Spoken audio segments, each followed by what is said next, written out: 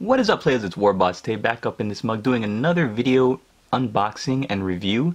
This time we're going to take a look at the Wild Warrior #1 from the Cyborg Miniatures range. This is, I guess, another miniature made in resin, and I'm going to show the completed painted model of the Wild Warrior 2 so we can take a look at the similarities.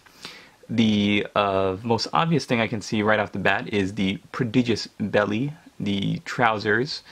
Most of the sculpt looks the same, like the head, the mohawk, and the three plates, the three braided beard in the front. The trim on the cloak, even the little seams down the back. Where we do see some difference is that this guy is going to be holding one axe pointed forward like that, and the other axe is kind of slung over his right shoulder, and we're going to be attaching the head with some super glue. Now, just taking a look at the model and the pieces, I noticed that there is a little bit of flash. These resin figures do have some extra bits of resin that do need to be cleaned off. Whenever you're cleaning off mold lines and extra bits of resin like that, you can see the mold line going right up the axe head there. You want to use the back of your hobby knife, not the blade. If you use the blade, you might gouge too far into the material, and then you might reveal some air bubbles or air pockets underneath, and you don't want to actually gouge out the sculpt itself. You want to just clean the mold line off of the sculpt, which is surprisingly what the back of your hobby knife will do really, really well.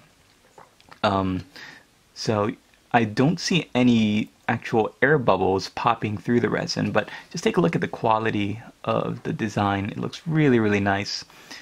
The embroidery, filigree, the detail on the axes is really, really good. And if you have a nice three-step gold formula, my personal one is at the moment Retributor Gold shaded with either Agrax Earthshade or Seraphim Sepia or Raglan Flesh Shade, depending on how dark, red, or yellow you want your eventual gold to be, and then highlighting back up with Retributor Gold. I've also just gotten in a new gold set from Metal and Alchemy, or Scale Color rather, the Metal and Alchemy Golden series, and I'm going to be trying that out too. That's got a bunch of different colors. So I'm always on the lookout for new products, new formulas. I know Vallejo's Old Gold and what was the other one? Old Gold and Rich Gold, I believe, were very, very good. I liked that one really. It was really effective at creating what I believed was a believable gold. The old Games Workshop, not Gehenna's Gold, but Shining Gold was really good too. Gehenna's Gold just doesn't, for me, it appears a little artificial. It doesn't look like the finished product, doesn't look like real gold plating would look, or real gold would look, so I don't really prefer it as much. But yeah, I'm gonna really enjoy painting this guy up. I had a great time painting up the Wild Warrior #2. I probably should have looked at these models. They're going to be done for a commission, and I probably should have done them in order for my unboxing, but I'm really, really excited. Oh, is this a air bubble right here inside of his stomach, or is that just...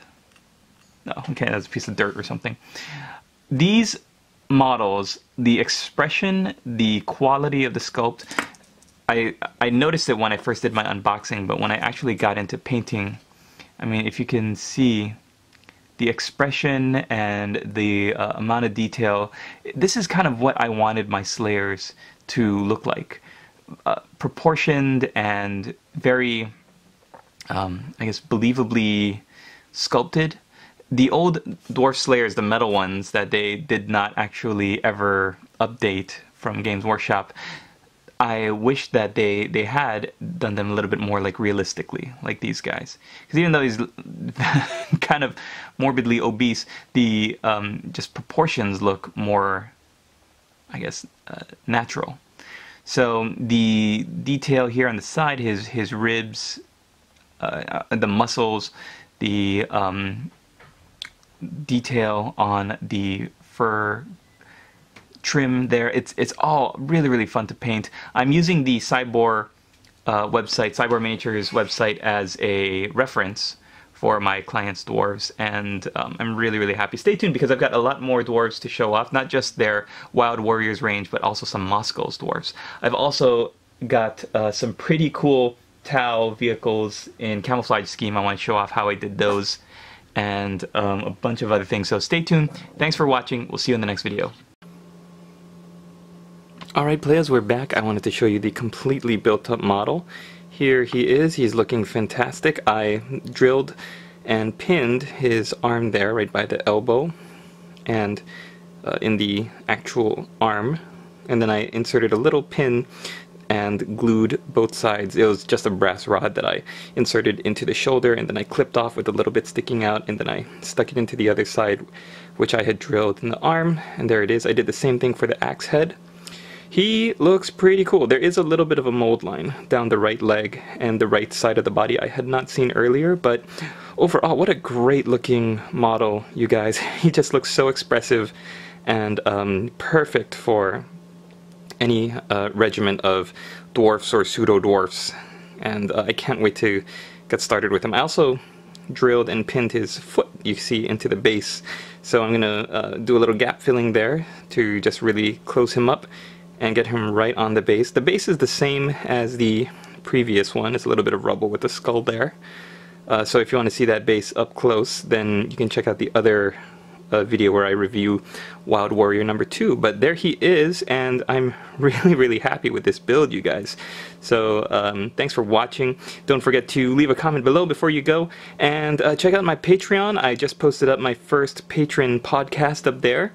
And I also posted up a premium podcast there for my $20 a month or more subscribers. So if you want to get into that level, you're going to be getting 2 WarbossTae podcasts there.